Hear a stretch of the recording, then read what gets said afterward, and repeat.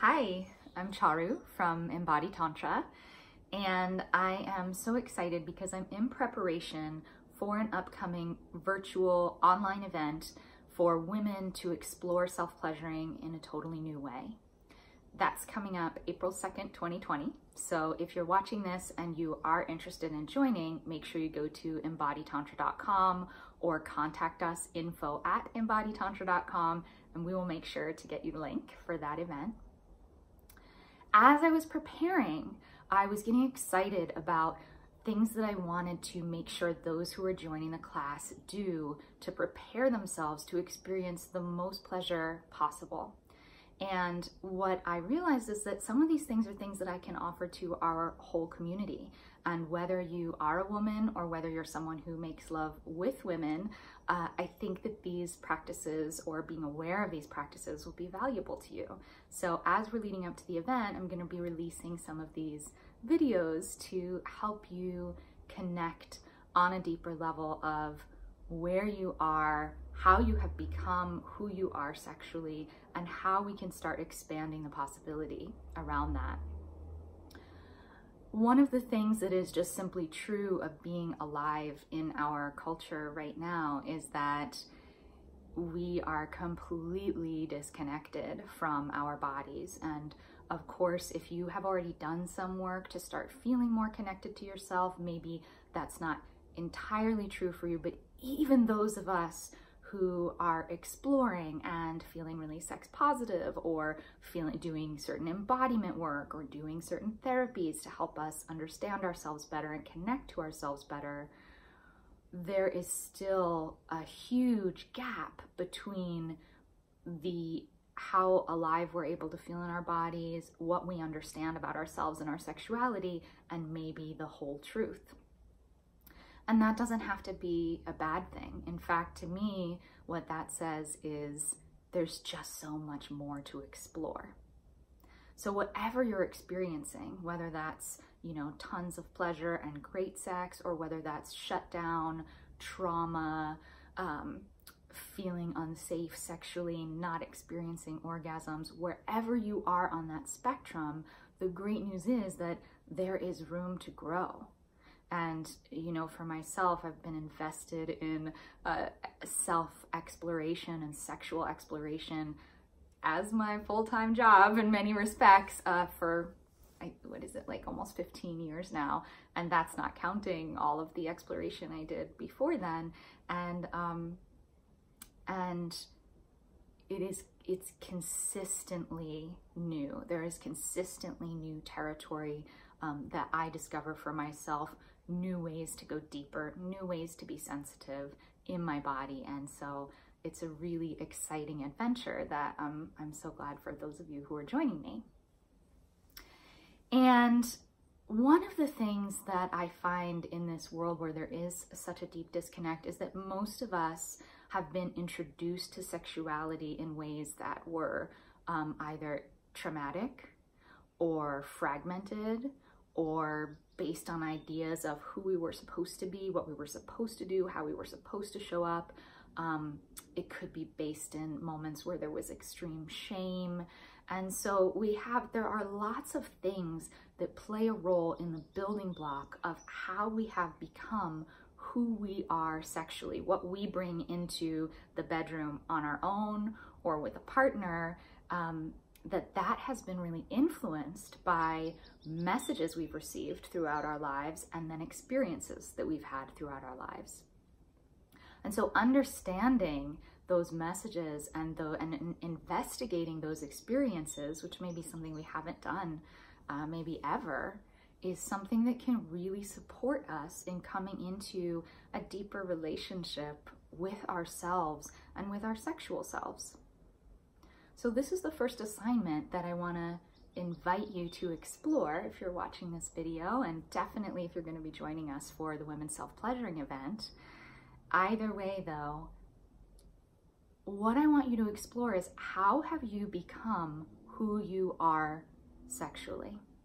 And how I want you to do that is to begin journaling about your sexual history. So what does that look like? Well, it begins with, what is the first memory that you have about something sexual? So maybe that's walking in on your parents and not understanding what you saw.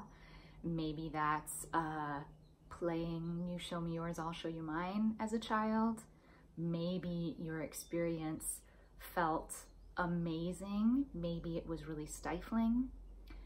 Maybe you were someone who was lucky enough to explore self-pleasuring when you were really small and experience orgasms when you were small, as many people do, and maybe you were shamed, or maybe you were celebrated. But whatever it is, what this invitation is to really think back, what was that first thing? Was it a book you read? Was it finding a stack of Playboys and in your uncle's house? May or may not have happened to me. And start journaling from that very first memory of something that sparked your awareness that sexuality is a thing that exists, and start journaling about that. And this is something that might go on for you for days. Maybe you want to sit down for an hour and journal all the way from that first experience through every sexual experience you remember, or sexually influential experience you remember, all the way through to present day. Or maybe you just want to journal a few minutes a day and you remember a little more each day. Maybe your first kiss. You know, this is a very intimate and vulnerable share. For me, I remember my first kiss at summer camp. I had my first boyfriend at summer camp, and I remember I hated kissing him. It was that kind of, you know, first make out thing where you just like stick each other's tongues in each other's mouth and like, I don't know, tongue kung fu with each other. And I did not like it at all. And I was very disappointed because I was really excited to be exploring kissing. And I remember going to my camp counselor and telling her like, oh, I hate kissing. It's just so, and she said, well, you know, honey, you don't have to do it if you don't like it. It's okay. Which, what an amazing message, you know, this probably 15-year-old counselor or 16-year-old counselor gave me. That's, you know, to understand myself and be able to say no. That's a great message. And what I said to her was really telling about me understanding myself sexually and where my sexual motivations were, and of course all these threads, you know, we move through them through our lifetime. But and I said to her, but I have to get good at it.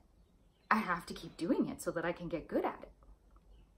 And so, you know, for me, that's a morsel of information of, well, where was my motivation sexually? It seems like for sure in the beginning, there were threads of being motivated by wanting this to be something that I could be accomplished at so that I could get, you know, attention, praise, acknowledgement, connection, you know, and that's of course a very, very normal one. So, so that was really interesting for me to purposefully, as I went through this practice myself, to purposefully go back and remember that about myself and say, oh, wow, that's interesting. And then I became a Tantra teacher. Also interesting.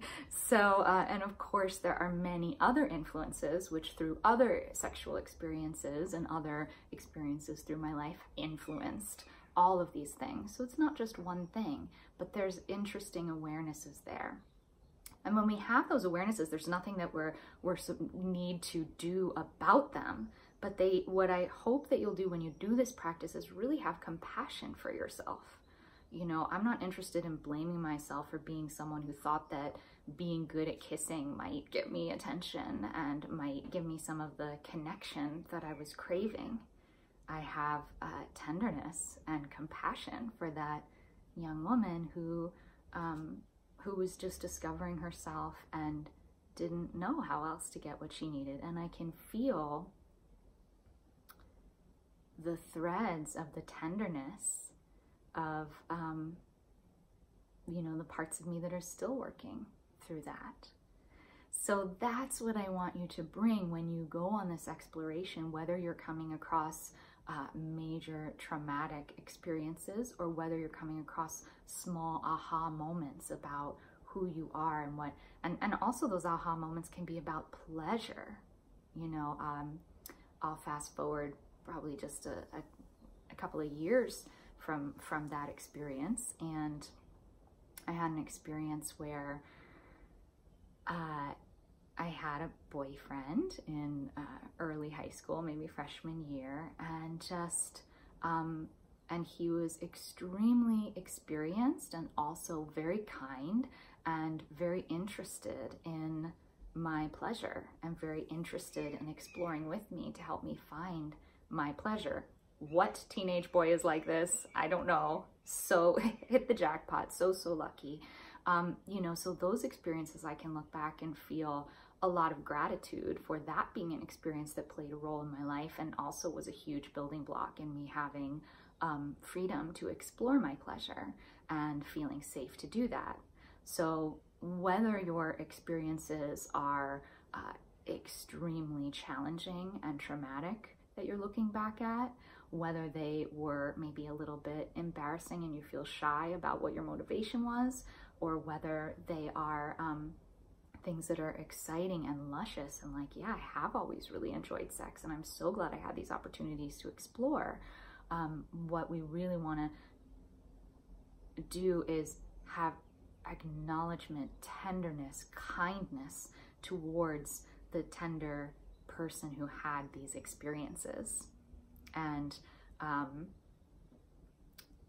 that's, you know, I think, you know, listen as though your dearest friend was telling you. Listen when you write your journals about this. Listen as though your dearest friend was telling you. Be so gentle with yourself. It can be so easy for us to take on the ideas of the culture and want to shame ourselves for decisions that we've made. And that is just not at all what this is about, and that wouldn't be helpful at all. So bring that tenderness as you discover, and there's nothing to do once you discover these things. It's just a new level of relationship with your sexual self.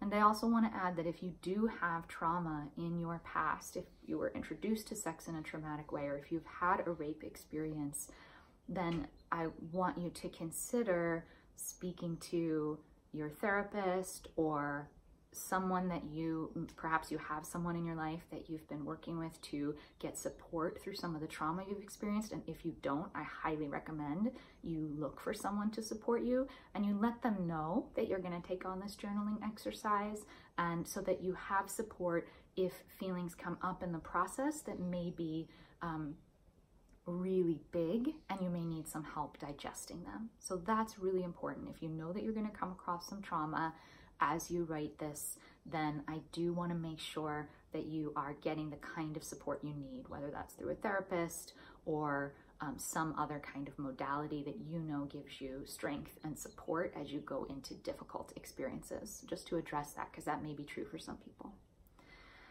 So I hope that you have a very interesting discovery and really orienting yourself to, it's as if you're falling in love with yourself, right? I can't wait to get to know this person. Who are they? How did they become who they are? That was a hard experience. I feel so much tenderness and compassion for them. Or, wow, that was a beautiful experience. How lucky that they got that at some point in their life. So really bringing tenderness, care, and love to this being that you are getting to know through this journaling practice. And yeah, if questions come up, email us, info@embodiedtantra.com, and make sure that if you want to register April 2nd, 2020, if you're watching this in time to register, you can join our mailing list, embodiedtantra.com, and there's a little bar underneath the big picture of my face where you can put your email address in, or you can write us at info@embodiedtantra.com, and we will get you signed up. Okay, bye.